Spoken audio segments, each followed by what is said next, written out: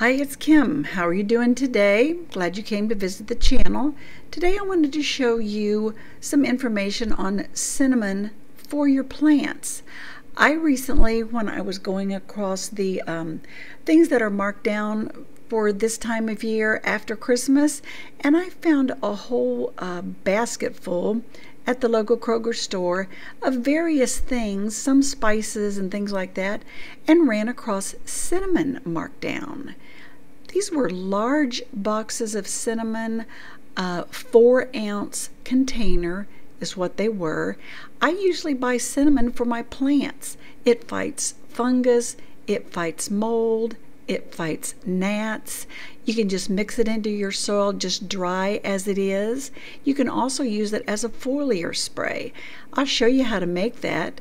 But see, these are 4-ounce containers, which will go a long way, and they're sell-by date indicates it's May of 2023, so they're good more than 2 years left in these boxes. I'm sure I'll be using most of these boxes through this year.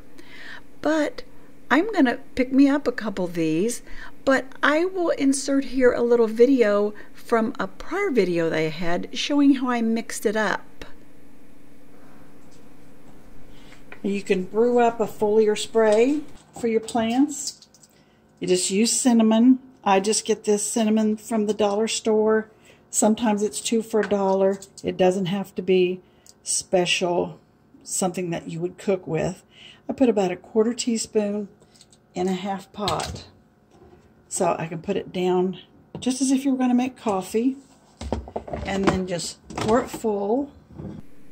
And once your cinnamon tea brews, just let it cool, put it in a bottle. To a spray bottle, and you'll have a foliar spray for your plants. And that'll help prevent or get rid of mold or fungus that's growing. You might even want to spray that over your seedling trays. Now when it's finished brewing, just let it cool. Get one of your spray bottles and then just pour it in. Just spray it in, and you will have a solution to spray your plants. And there you go. This can last for a long, long time. I just have one of these $1 or 99-cent bottles from the dollar store. Now, I'm not sure if this time of year is just a time when grocery stores might get rid of cinnamon and it's a good time to buy it, but I'm going to take advantage of this as I see it, and I'm taking at least 8 ounces of this home. That'll probably last me well into this summer. I'm not sure exactly how much, because you can use this on indoor plants, outdoor plants. It's just a really good thing to have. Meanwhile, you can pick up a few of the markdowns too. These cute little gift boxes and things are things that I like to pick up in the Christmas markdowns. So be sure to check out my website, thehypertufagardener.com. I'll put a link in the description below.